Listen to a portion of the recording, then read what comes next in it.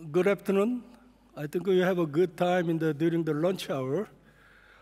My name is Ishi Shin, professor, Incheon National University, South Korea, and also I'm a vice president of ICSMGE for Asian region.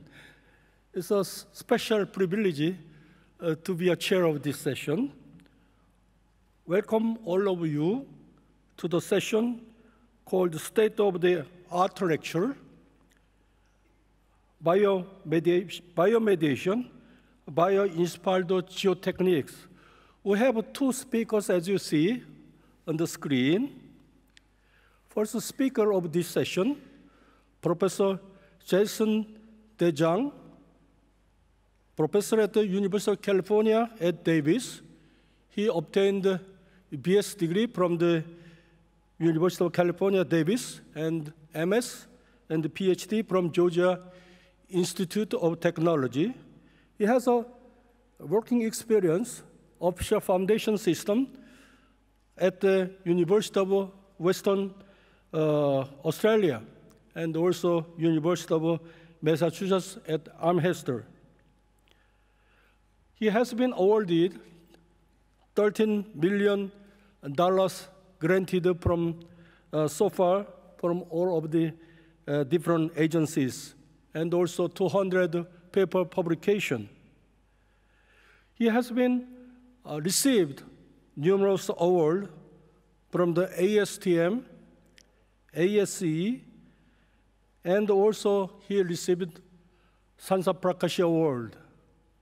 And let me introduce the second speaker of this session, because they continuously talk, without a break. Professor Michael Gomez. I think you got to stand up, right? So people are aware who you are. Yeah, thank you. Yeah, Professor Gomez is assistant professor at the University of Washington, Seattle, and he obtained a PhD from University of California, Davis. His research focuses on the chemical and the biological process in soil, and the bioremediation, geotechnical ground improvement technology. He focuses on the strength of loose and soft granular soil through the biotreatment, calcite precipitation, we call MICP. Let me introduce first speaker, please, DeJong. Give him proud. Well, hello, colleagues, both in person and remotely. It is certainly a pleasure and an honor to be able to present with Mike Gomez the state-of-the-art presentation in biomediated and bio-inspired geotechnics. The title of the paper and the title of the presentation, as you can see on the screen, is MICP Soil Improvement and its Application to Liquefaction Hazard Mitigation. We certainly want to recognize the co-authors listed on the screen, as this was very much a team effort, as well as in another 20 to 25 colleagues who we communicated with to obtain and incorporate data, references, and other projects. We're from a number of different universities, but we are largely affiliated with the U.S. Center for Biomediated and Bio-Inspired Geotechnics. And so let's go ahead and get started in the presentation and walk through this. First of all, just an introduction and looking at things from a very wide and broad view. You've perhaps seen schematics such as this one's or other ones in literature, which are trying to communicate to a broad audience some of the vision we see in biomediated and bio-inspired geotechnics. Some of the elements you see are familiar in shape, perhaps different in composition. Other ones are familiar at their application, but are different in shape, indicating some of these different ideas. But very broadly, we could say that the field of biogeotechnics is rooted in the hypothesis that studying, understanding, harnessing, translating, and applying biological processes and ideas can stimulate innovation and generate new geotechnical technologies that will produce a step change in geotechnical practice with respect to sustainability, performance, safety, and ultimately societal well-being. So we're very familiar and well-versed in providing performance and safety. We're coming along with respect to sustainability, so I just want to make a few brief comments in that regard. And the first is, I believe that geotechnical engineering as a whole has a role and a significant opportunity to contribute directly to the United Nations Sustainable Development Goals. A review of these 17 objectives, I think you could draw that about 10 of them we could have direct influence on, and the other ones perhaps indirectly. To do that, we require some systematic framework, such as life cycle sustainability analysis, that will allow us to quantitatively evaluate the sustainability of these new technologies that we're developing and compare them to the business-as-usual technologies that our industry already uses. But there's tension in this, and I think the Collingridge dilemma highlights this tension adequately. And that's shown in the bottom right-hand of your screen. You can see on the x-axis is project maturity from an infancy to final field implementation. On the left vertical axis is the potential for change in your design, and the right axis is the cost for that change in design. And early in project maturity, we have wide flexibility. We have the opportunity to exchange parts to improve our design, but we actually have relatively limited knowledge of what is necessary in our idea and what is optional in the idea. But later on, the opposite is the case, in that our solution has now become pretty constrained and defined, and now change costs a lot and is impactful. And so as a result, I believe it's important for us to be evaluating how sustainable these new ideas may be relative to current practice throughout the technology development process. Now, more broadly, we could probably break out this whole area of biogeotechnics into two categories. The first being biomediated technologies, which has really seen an influx of activity in the last 20 years or so. And in this way, I'll define it as the initiation and regulation of natural biogeochemomechanical processes to produce step changes in engineering soil properties. And really, our objective is to realize some type of chemical reaction, most likely in the soil matrix, but this is mediated by biology, controlling the timing, rate, and distribution of where these reactions take place. We want to realize our objective of mechanical changes in those properties, but we need to monitor the process along the way, and we'll discuss that. We need to push to the field, and one of these topics or potential applications is liquefaction, which we'll focus on a bit today. And in that upscaling, we have challenges with respect to uniformity, permanence, and byproducts as well. There's a whole host of these different technologies that are in the literature and are being actively pursued: biocementation, biogas, biofilms, and you'll see various combinations of these different technologies as well. And people's vision is that there are a wide range of applications that these could be used for, and this will be demonstrated in due time, I believe. But some of the upscaling challenges we're actually somewhat familiar with both with respect to current ground improvement technologies and some of the bioremediation methods that we already use. More recently, bio-inspired geotechnics has become much more active in the last 10 years.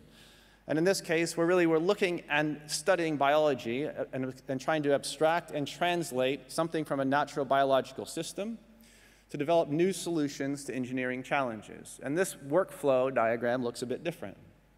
Here we'll begin with a study of a biological system in terms of, we'll integrate that with our engineering knowledge as practitioners and try to couple those two to develop and to abstract different ideas from biology that could have benefits for us as engineers.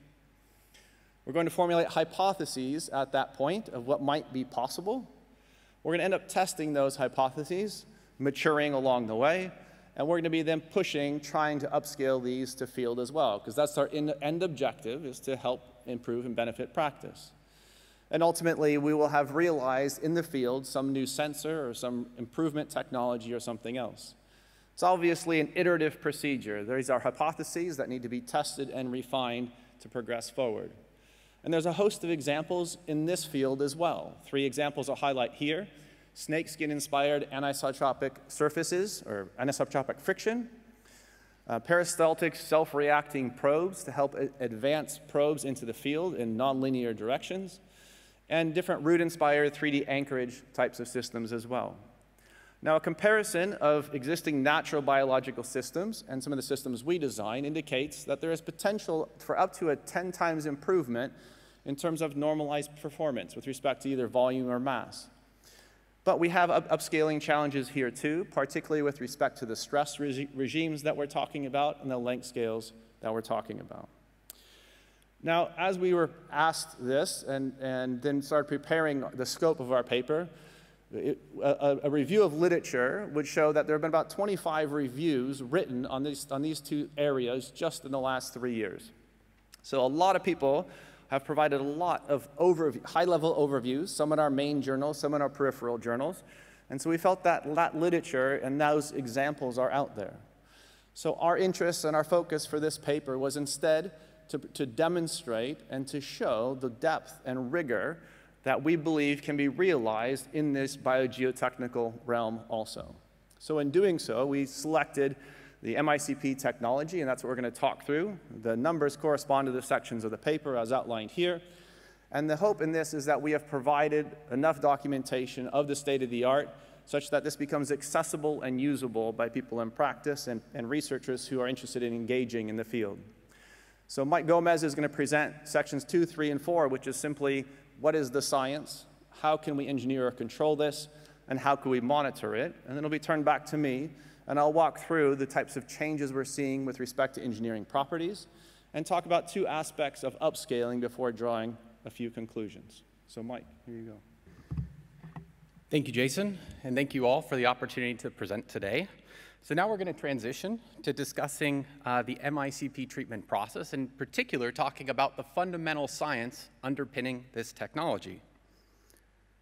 Microbial-induced calcite precipitation is a biomediated cementation process that is enabled by microbial ureolysis in the presence of calcium. The process results from a series of reactions, the first of which is the hydrolysis of urea by ureolytic microorganisms, which form ammonia and carbonic acid. The net result of all of these different reactions is that there is a net generation of carbonate species, and we can enable supersaturation of pore fluids with respect to calcium carbonate minerals and induce calcium carbonate precipitation both on soil particle contacts and at soil particle surfaces. Although other processes could be used, the choice of ureolysis is quite prudent in the sense that it affords precipitation rates that can be 1 to 3 orders of magnitude greater than that which can be obtained with other redox processes. There are several ways to activate ureolytic activity for MICP. Augmentation was the first approach that was used and involves the introduction of ex situ cultured exogenous or non-native ureolytic bacteria. While the process is effective, it certainly has its limitations, including issues with spatial uniformity due to the fact that cells get filtered out through colloidal filtration when injected in porous media. This, in turn, concentrates cells near injection sources, and it also has challenges with respect to environmental impacts, in particular the materials and energy required to deliver these cells at sufficient densities to various project sites. Stimulation instead, however, is the use of selective substrates, and it's our preferred approach, and it involves the enrichment of existing native soil microorganisms in order to complete this process, specifically the capacity to hydrolyze urea.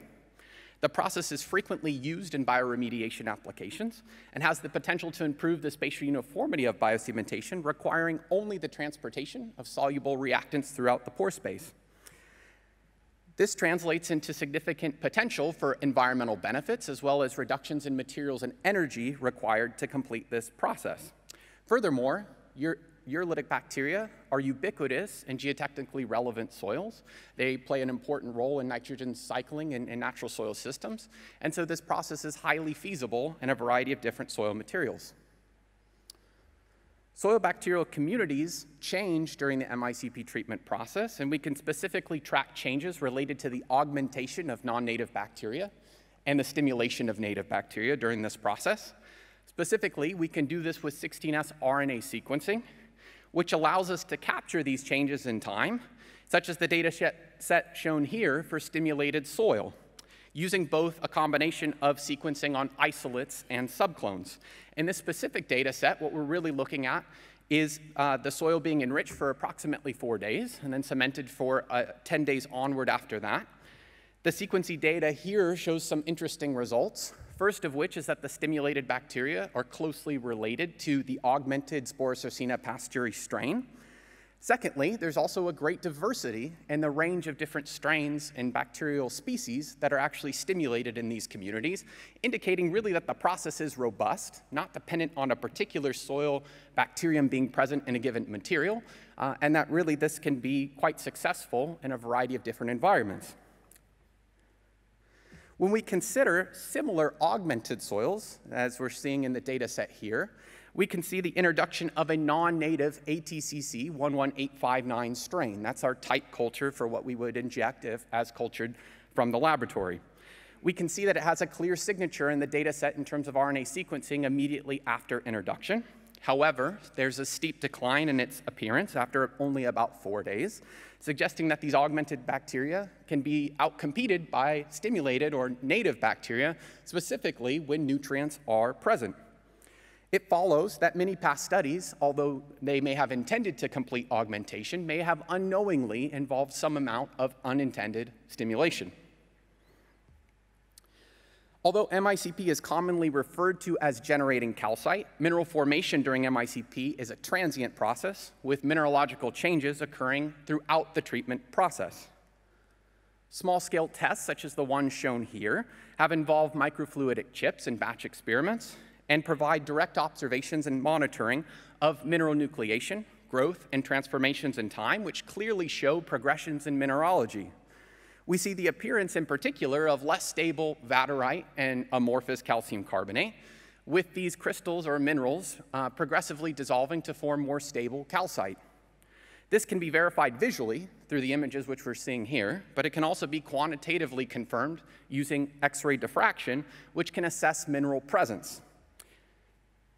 Of course, the minerals that are formed during these systems are going to be quite important when we start to think about what is the longevity of this material and how long might it exist at a particular project site. Cemented soil microstructure can be characterized using a variety of different direct imaging and surface characterization techniques. In particular, the precipitation that results is going to generate particle surface coatings, particle-to-particle contact bonding, bulk densification of the soil minerals matrix through the precipitation of mineral solids, and changes in particle angularity through the cladding of soil particles with additional precipitation, all while retaining the open pore structure of the original soil material. Obviously, these microstructural changes map to changes in engineering behaviors, specifically thinking about differences in stiffness, strength, and volumetric tendencies or dilatancy.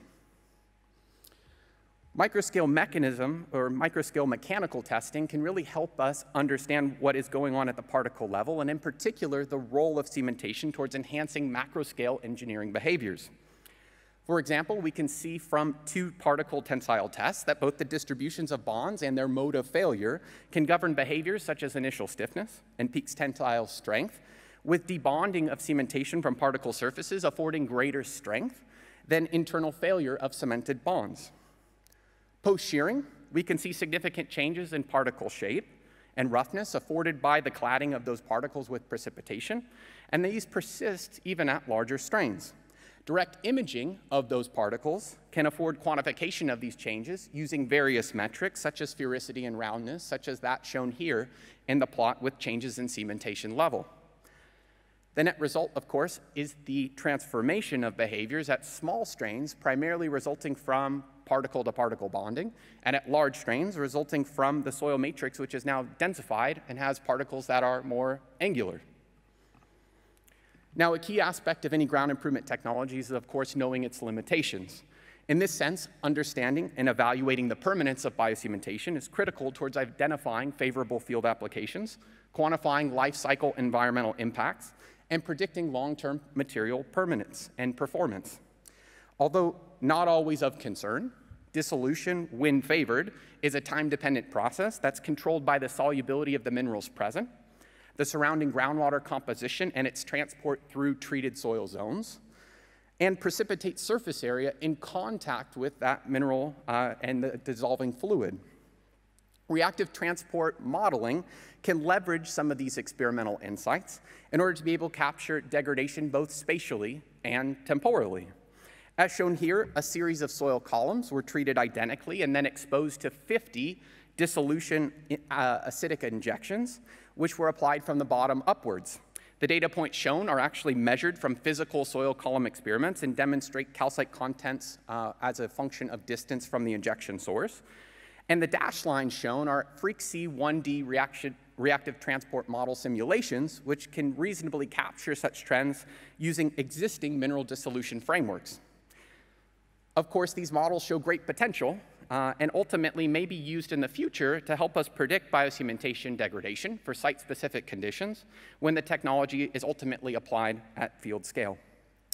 So let's transition and now talk a little bit more about the MICP treatment process and how it can be implemented from a more practical context, including specific treatment phases and other considerations.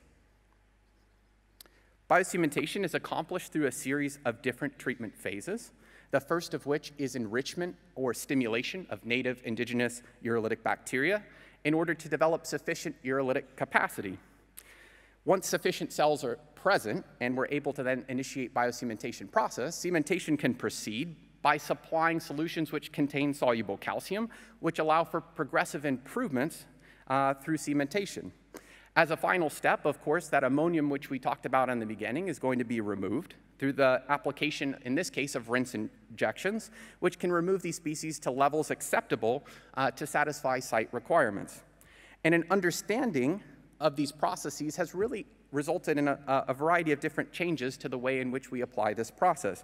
Specifically, this has guided development of preferred treatment approaches, and these formulations are not necessarily static, but rather we understand the process styles to the extent that we can modify treatment formulations for a given engineering performance and application that may be desired.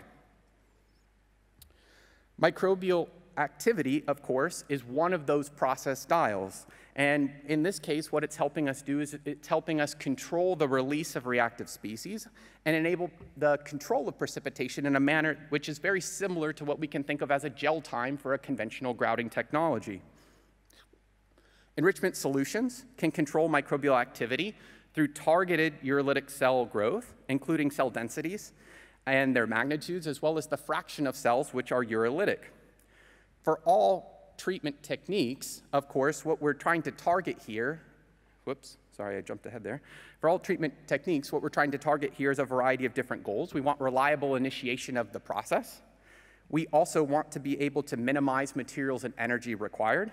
And we want to be able to control reaction speed so that ultimately we control the cementation distribution in the subsurface. Through the optimization of these solutions, insights have been achieved, which have translated into identification of really effective process dials, as well as the maximization of environmental benefits, which of course is the motivating factor for this technology. For example, the data set shown here is coming from 2 soil column experiments during a typical treatment program. One column received a standard treatment concentration of 350 millimolar urea, while the other column received 7 times less urea. What we see is that upon transitioning to cementation around day 4, or something like this, we see that there's no real significant differences in activity despite the fact that we were using 7 times less urea. And of course, we were able to significantly reduce those concentrations and material and energy costs associated with that. Upon transitioning now, we can also think about how we can regulate geochemical conditions in order to carefully control process timing and cementation spatial distribution. We can see, as illustrated in this diagram, which is an activity ratio diagram, we can compare solution carbonate and calcium concentrations to the solubility of calcite mineral, which is shown as the omega equals 1 line, or the solubility of calcite. As shown, after stimulation in this flow diagram, we see that we have high concentrations of carbonate resulting from the hydrolysis of urea, and these can be removed prior to starting the cementation process through flush injections, which aim to remove reactive species and prevent issues such as well clogging. A subsequent cementation injection is then applied and pushes the system out to higher calcium activities. It is then ureolysis that continues to generate carbonate hours after injections, therefore consuming supplied calcium until near equilibrium conditions are achieved between the fluid and mineral phases, and only then does the system become ready for a subsequent treatment injection if it is desired. Following the MICP treatment process, we can also think about the generated ammonium resulting from this process. It can be effectively removed in order to meet site-specific criteria. Removal can be accomplished in a variety of different phases, or using a variety of different techniques, I should say, including advection, microbial nitrogen transformations, or other methods such as electrokinetics. Our current approach uses advection and the application of post-treatment rinse solutions, which have high cation concentrations included in them. As shown, we can track changes in aqueous ammonium exiting the column versus injected pore volume. And we can also track changes in sorbed ammonium concentrations as a function of soil column distance. When comparing different solutions, such as the plot shown here, it's clear that supplied rinse solutions, or rinse solution cations, I should say, can enhance cation exchange of sorbed ammonium concentrations and get effective removal from both pore fluids and soil phases. The net result at the end of this is that we're able to remove approximately 98% or more of the ammonium that's generated at meter scale as well, with minimal impacts to the cementation overall. When considering soil compatibility, MICP has already been demonstrated in a broad range of soil materials. Treatment effectiveness in a given soil is controlled by several different factors, the first of which, of course, is the ability to develop sufficient ureolytic capacity needed to complete this process, the ability to deliver reactants effectively throughout these subsurface regions prior to reaction, and the magnitudes and distribution of that cementation on soil particle surfaces and at contacts. For augmentation, treatability or treatment success is largely controlled by the compatibility between bacterial cell size as well as soil pore size, which can limit cell transport, particularly once pores become exceedingly small to pass cells through. Stimulation instead may extend this range, really requiring only the transport of soluble reactant species, and certainly we think that this might make it more effective in finer materials. When considering the breadth of studies that are out there, what we can see is that there is clear success in a variety of different sandy and gravelly materials, with the upper bound particle size largely governed by practicality and treatment efficacy considerations, and the lower bound particle size largely governed by limitations related to low hydraulic conductivities. What we can also see is that more recently the field has extended into challenging new materials such as tailings and combustion residuals, and of course this is quite promising and exciting moving forward. So now we're going to transition and turn our attention into process monitoring techniques, which can be used to track various aspects of the process, including those related to microbiological and geochemical aspects, as well as methods that we can use to demonstrate and verify improvement once we've completed it. Characterization of microbial activity is a key component of this and to any successful process deployment of MICP. Specifically, one of the aspects that can be monitored is urea degradation, and this is effective means by which activity of the microbes can be determined in order to determine when stimulation can end, when cementation can commence, and how reactive transport conditions can be modified to alter the spatial distribution of the cementation once precipitated in the subsurface. This, of course, can be captured using a variety of different kinetic models over time, and ultimately can be used to provide predictive capabilities when incorporated into reactive transport models. Here we're showing urea degradation trends in time for a given injection period, and from this we can see that the lower complexity zero-order earth models can reasonably capture initial trends observed at high concentrations. However, as we proceed in time, first-order and Michaelis-Menten models can capture behaviors over the full reaction period much better by incorporating information about enzyme affinity and saturation. Calcite precipitation can also be captured using aqueous chemical measurements during the cementation or treatment process. Both urea and calcium can be used to collectively determine the end of reactions as well as injection intervals, with parity between these trends really highlighting the fact that microbial activity is controlling the rate in which this process occurs. After alt treatment, soil calcite content magnitudes and distributions can be assessed directly in order to further understand the level of improvement achieved. And further characterization of this produced calcium carbonate can be possible using things such as XRD and other methods, which suggest that under most reaction conditions, higher stability calcite is the predominant mineral phase generated during MICP. Shear wave velocity can be used to reliably and non-destructively assess engineering improvement with increases in cementation. When we look at data compiled from many different tests on sandy-like soils, we see that shear wave velocity increases in a near linear-like manner from values of about 100 meters per second to something like 800 meters per second as we cement soils up to 4% calcite by mass. Of course, we also see minimal dependencies on initial relative density and confining stress. We can also then plot upscaling experiment results on the same plot. And what we can see is that there's, again, consistent trends suggesting that we can complete the process at meter scale and obtain similar results.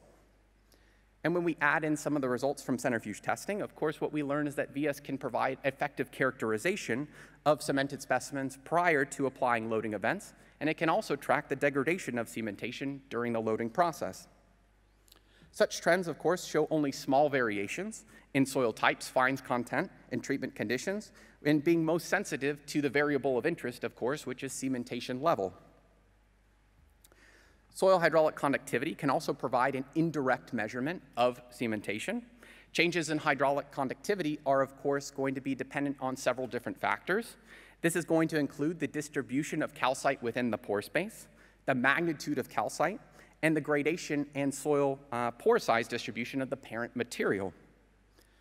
Recent hydraulic conductivity testing on cemented sands has really considered a broad range of soil particle sizes and have yielded the following soil structures shown here in these images, which were obtained from X-ray CT scanning. These tests show that even at very large cementation contents of about 20% by mass, we're able to see that hydraulic conductivity is only really reduced by about 1 order of magnitude.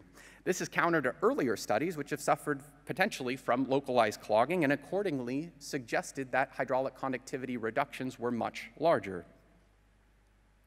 We can also use a Kozeny-Kármán-based model in order to capture this trend as shown above, where normalized conductivity is now plotted versus the pore volume fraction of calcite. We can see that the exponent n in this particular model can be related to calcite amount and relates this calcite magnitude to permeability reductions. It's quite large when we look at past data sets which likely experienced clogging and varied between something between 10 and 80. However, recent tests have exponents or n values that are near 2 to 6 in better agreement with expected trends simply resulting from densification.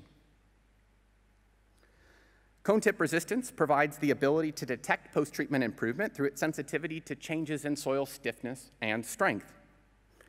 As an example, we can look at several soundings completed in materials cemented to varying cementation levels, ranging from untreated in the gray lines to more highly cemented in the dark blue line.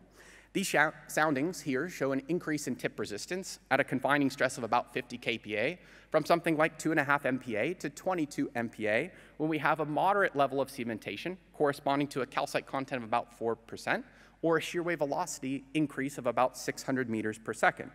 We can also see that cone tip resistance is somewhat more insensitive at light levels of cementation with a limit of detection near 2% by mass. When we look at results from multiple studies and plot normalized improvements in cone tip resistance versus normalized improvements in shear wave velocity, what we see is that these results are consistent between studies independent of confining stress, treatment variations, et cetera, and both metrics are able to be effective across all of these different conditions. We also see that there's initially a flatter slope in this trend at low calcite content, suggesting that while cone tip resistance is quite effective at understanding these higher cementation levels, shear wave velocity really remains a more sensitive and effective tool when we have very light levels of cementation. The use of both shear wave velocity and cone tip resistance measurements in tandem, however, are quite powerful and can even further improve cementation detection. Soil microstructural effects can be identified using an empirical Kg parameter, which accounts for the anticipated effects of relative density and confining stress on cone tip resistance and small strain shear stiffness, allowing for cementation, of course, to be more effectively detected. The Kg parameter, in effect, considers whether or not a soil stiffness to penetration resistance ratio exceeds expectations for a given soil relative density as expressed by a stress-normalized cone tip resistance. When plotting shear stiffness to penetration resistance ratios using existing frameworks, what we can see is that sands involving different cementation levels can be effectively tracked using this Kg parameter, and that this Kg parameter increases due to added cementation. Furthermore, we can see that really highly biocemented sands have Kg values that exceed the 1100 value that was used in the original framework, most likely because of the presence of higher cementation in these experiments than those accounted for in the original database of natural cemented soil deposits.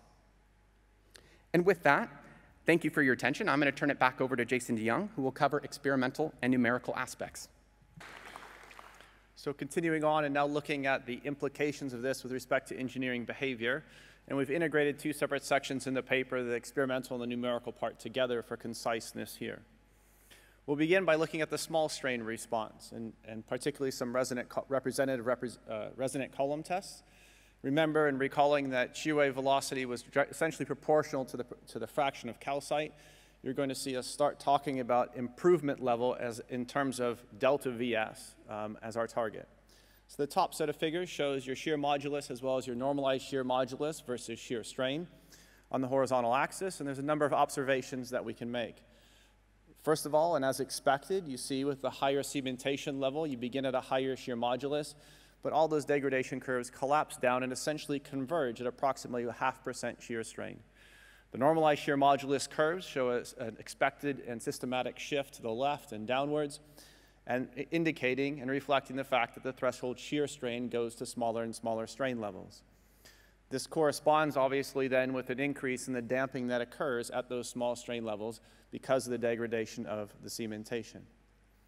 We can go to slightly higher strain levels and begin by looking at miniature triaxial tests performed with concurrent CT scanning at particular strain intervals.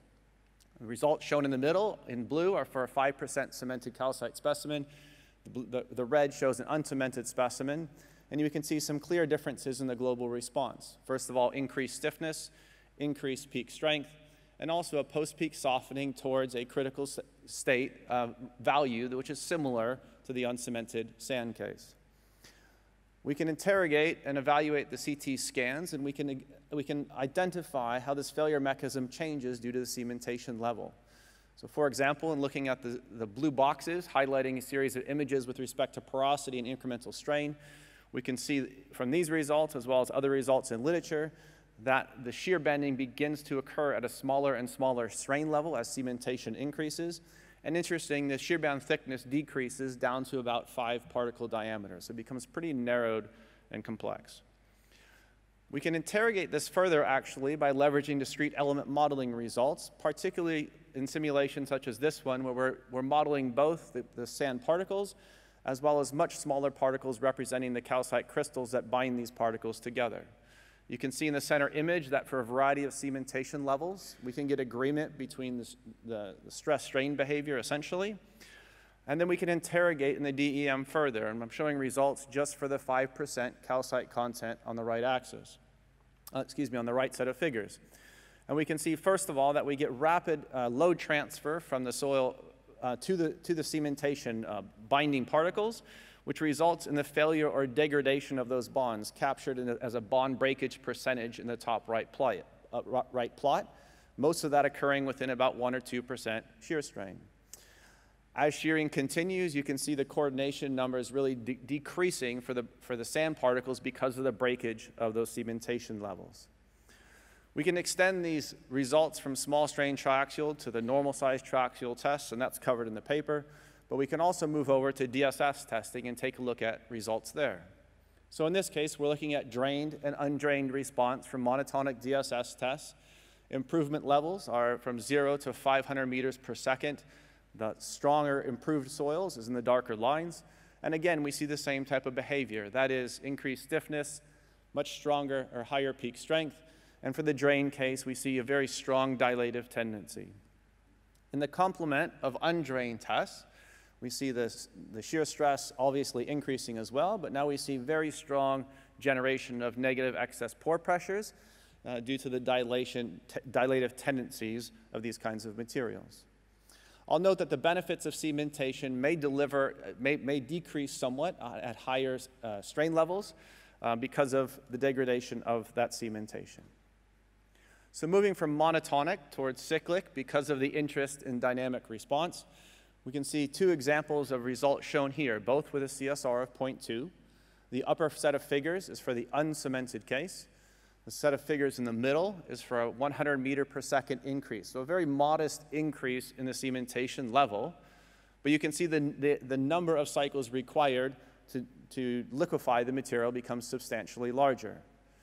We'll replace those bottom two sets of figures with ones at much higher CSR levels, 75.75 and 1.5, with corresponding shear wave velocity improvements of about 200 and 400 meters per second. And the number one observation from this is really the number of cycles required to degrade those bonds in order to generate strain accumulation goes up substantially. And that's the primary benefit realized.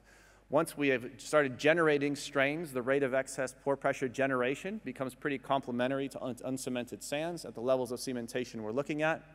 But the net result is that the number of cycles required to achieve 3% single amplitude shear strain goes up. In addition, the post-triggering strain accumulation also decreases. We can compile this data in a couple different ways, a little bit more complexly. And the figure you're looking at in the middle is change in shear wave velocity on the x-axis, or an increment of improvement, versus the number of cycles required for 3% shear strain for different cyclic loads. So it becomes, you can see very clear advantages of substantial number of cycles of benefit that are gained, even at small cementation levels. We can push this a bit further and look at CRR curves on the right-hand figure. And where the vertical line is, that indicates that for a 10% cycles, you get a CRR increase from about 0.1 to 0.3 with a pretty modest increase in cementation levels. There's substantial gains being realized here with respect to liquefaction resistance. I'll also note that the post-cyclic reconsolidation strains benefit from the cementation as well, particularly for improvements above about 200 meters per second. So we're seeing improvements with respect to soil behavior across the board, monotonically and cyclically. So in addition to the experimental work, we also have the desire to model this and to capture this in our constitutive models. So there's a number of models that have been developed for cementation. I'll highlight the modification to the PM4 sand model, which was discussed this morning. And there's the NC term is to highlight the ability to capture effects of cementation. Now that model has a few modifications to it to incorporate these effects. Number one, there's an addition of a tensile strength component that captures that cementation. In addition, the magnitude and stress dependency of the shear stiffness becomes dependent on the cementation level that you have achieved. In addition to this, the cementation damage is tracked through the plastic deviatoric strains. And importantly, once the cementation has degraded, this defaults back to the uncemented model. And that reflects the developer's assumption that we are dealing with cemented soils, but they are still, in fact, soil material, which can be appropriately modeled as such. And we're not dealing with rock-like material yet.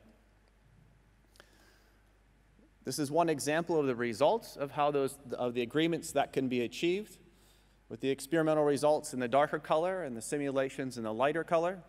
Typical protocols for this would be first calibrating to the uncemented sand response, and then adding in and calibrating the additional parameters for the PM4 sand C model. So there is ongoing development of this and calibration against a much broader range of conditions, including those expected in future field trials. So given that observed improvement at the element behavior, let's turn and take a look at what efforts have been made with respect to upscaling. Review of both the 30 or so different projects that have been performed by people around the world in trying to upscale this process in combination with the existing kind of design methodologies for existing ground improvement methods.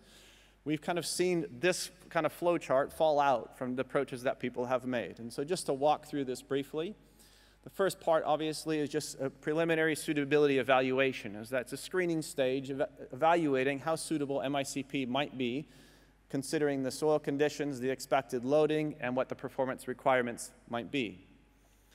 From there, there'll be some site-specific evaluations, particularly with respect to the environmental and the geologic conditions, including pilot laboratory tests to ensure effectiveness of the MICP technology. We move on to site characterization and recognizing that we'll be injecting and creating a localized flow regime for treatment. We need to have a proper 3D model with respect to the hydraulics and the geomechanics. And then from here, and from these results, we then be trying to identify our targets for how much soil improvement we need. What's our target shear wave velocity improvement, for example? We deal with the logistics of the implementation, at this point identifying the well spacing, the establishment and the mixing and the injection of the treatment solutions, et cetera. And then very importantly, establishing our baseline conditions at the site, our strategy for how we're going to monitor improvement throughout that treatment process, and then at the end, verifying our post-treatment condition. On top of this, and particularly because of shear wave velocity, there's a potential to do health monitoring of MICP in the longer term if the sensing technology is established up front. So we're going to look at two different aspects of upscaling. First of all, I know you can't read this, but this is the list which is in the paper of all the different projects that have been performed by various researchers who have tried to upscale this technology beyond a 0.5 to 1 meter or so. And so in summary from this, there's been about 25 different methods, and they have a wide range of characteristics in terms of if it's a synthetically built model, if it was performed in situ, what the flow geometry may have been, the dimensions, the volumes, the depth of treatment, the soil types that have been treated, whether it's been augmentation or stimulation. A lot of the early work was augmentation, and now it seems to be transitioning or more balanced with respect to stimulation. And then finally, the range of applications. But what we can take away from this and from these types of observations is we are getting to the larger scales, and we've been able to carry some of this knowledge and understanding that we developed at smaller scales towards the field scale. And so we'll just briefly give you a representative example of this, which kind of holds the complement of all the monitoring methods as well as upscaling. And so this meter scale or 4 meter scale upscaling project had many different objectives, including demonstrating the efficacy of biostimulation in natural soils, controlling that treatment uniformity, optimizing the treatment formula, demonstrating the monitoring abilities, and the byproduct removal. So you're looking at 4 meter long columns prepared with naturally alluvial soils. All of the columns were subject to the same 3 steps that Mike had talked about: enrichment, cementation, and byproduct removal. You can see the time course of treatment for this project was about 25 days or so, which is maybe representative of what we expect to occur in the field. And there's 3 different comparisons we're going to make. You can see stimulation low, which is essentially a low reaction time or a slow gel time. Stimulation high, which is a faster reaction time but using native species. And finally, injection of a relatively large volume of active bacteria at the injection front through augmentation. So we'll look through these results and try to tie together how they are integrated and connected with each other. First of all, looking at the microbiology or the cell density and the geochemistry or the urea, you can see in the top set of plots, aqueous cell density. And you can see this for the stimulation low plots in light blue, that across the board, throughout the testing program, the concentration of the bacteria remained relatively stable and relatively uniform, and smaller and lower than the other treatment conditions at different points in time. The lower set of urea are time courses for 1 injection, and what we're looking at here or looking for is a systematic reduction as uniformly as possible across the length of the cell. That's indicating that we're getting pretty uniform cementation or precipitation occurring. So that looks favorable for the stimulation low case. We've talked about the strong coupling between shear wave velocity and calcite content.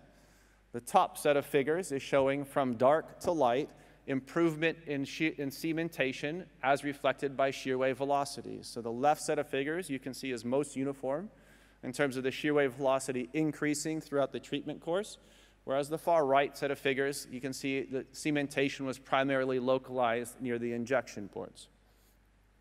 The bottom plot now carries down the final shear wave velocity contours, but plots onto it with a differential vertical axis the final measured calcite content. And I think you can see for all 3 cases, the strong agreement between the colored trend lines and the data symbols indicate the strong correlation between shear wave velocity and calcite content. Again, providing us confidence in VS being able to help us monitor the progress in real time. The final one is byproduct removal, and this is the final step through the treatment process, and you can see in this case, systematic reductions or lowering of the contours of the ammonium, and that also corresponds to reductions of the sorbed ammonium as well to pretty low levels. The second part of the upscaling is not the treatment method, but is upscaling to ask how might this improve different geotechnical engineering systems. And so in this case, we're going to look at the question of how MICP could, at the systems level, improve resistance to liquefaction triggering and also reduce the consequences if liquefaction triggering occurs.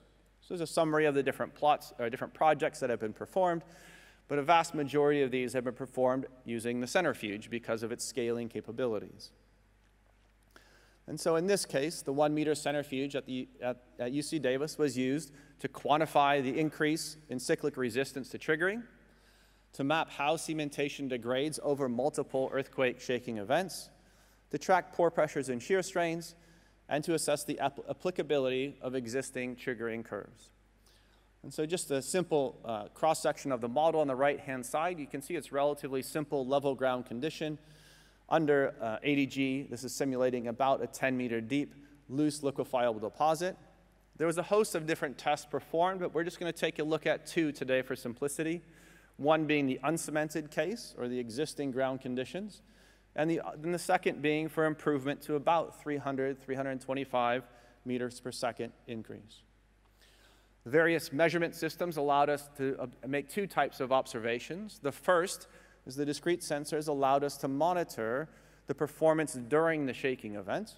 And the second is that the shear wave velocity and cone tip resistance could provide measures in between or after particular shaking events, much like we do with our case histories in the field.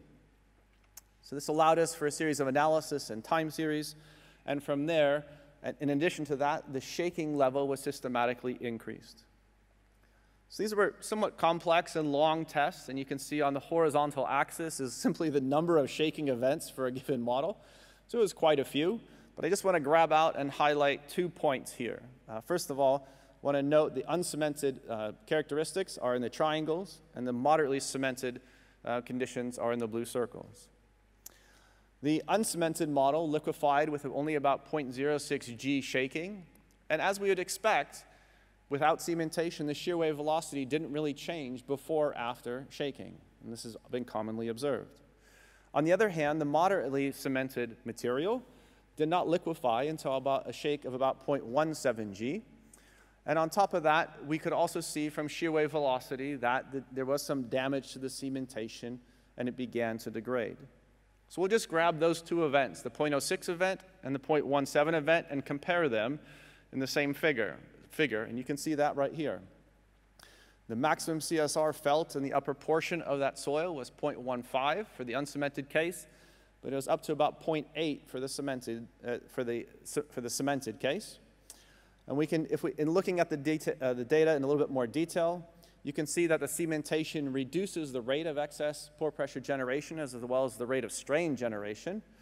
And it also, on the other hand, does amplify the accelerations at the ground surface a bit. So that's something we'd have to consider if we provide this kind of improvement. We also have been able to do some 1D modeling with PM4C in order to simulate this same response. And in this case, the shear wave velocities measured in the centrifuge were used to calibrate the numerical model.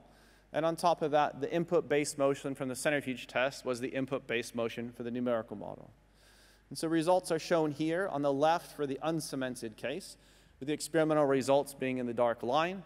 And on the right-hand side, it's actually inverted. The experimental results are in the lighter line. But in both cases, we can see that particularly up to liquefaction triggering, we can get pretty good agreement with respect to the centrifuge data as well as the numerical simulations and the combination of those.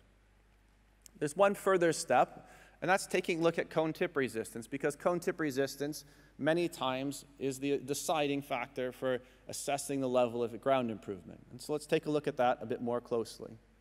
The plot you see on the right-hand side is for the uncemented case. And here, the initial profile is shown in the blue line on the left-hand side. Over the course of about 14 shaking events, the earthquake motion systematically densified the soil, and we saw a corresponding increase in the cone tip resistance. going from about 2.5 to 5 MPa or so. On the other hand, the biocemented material had initial cone tip resistance shown on the right-hand side. That is a cone tip resistance with about 10 MPa. Following liquefaction, that cementation degraded somewhat, and the cone tip tracked that. It decreased a little bit initially, but then with further shaking, even as the cementation is being damaged to a certain extent, it also starts to densify, and as a result, the cone tip resistance goes up. So collectively, we have tracking of shear wave velocity, we have tracking of the dynamics, we have tracking of cone tip resistance, and we can stitch these together, and we can look at them in the context of a common liquefaction triggering curve with the Boulanger and Idris.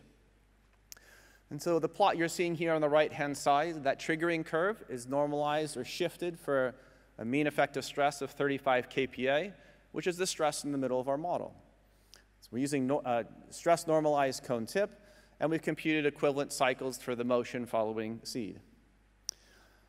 The series of gray arrows shows you essentially the walk, if you will, of the moderately cemented material. And you can see going up from the kind of in the middle and the bottom upwards, those series of open symbols are all cases where this material and this model did not liquefy.